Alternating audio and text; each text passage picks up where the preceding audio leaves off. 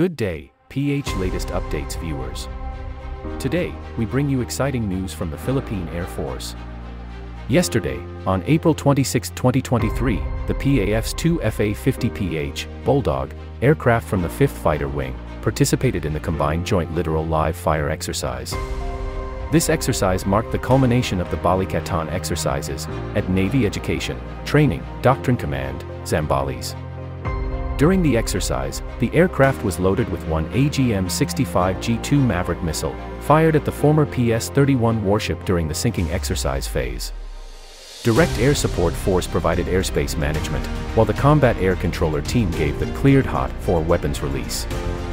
This activity showcased the PAF's capabilities, techniques, tactics, and procedures to further strengthen interoperability with partner nations in a combined operational exercise. The PAF's participation in this exercise demonstrates their commitment to enhancing their readiness and preparedness to protect our nation's sovereignty. We congratulate the PAF on a successful exercise and thank them for their service to our country. Meanwhile, the U.S. Marine Corps F-35B Lightning II fighter aircraft with Marine Fighter Attack Squadron 122, 13th MEU from USS Makin Island dropped the final missile that sunk the BRP Pangasinan to the bottom of the Zambales Sea.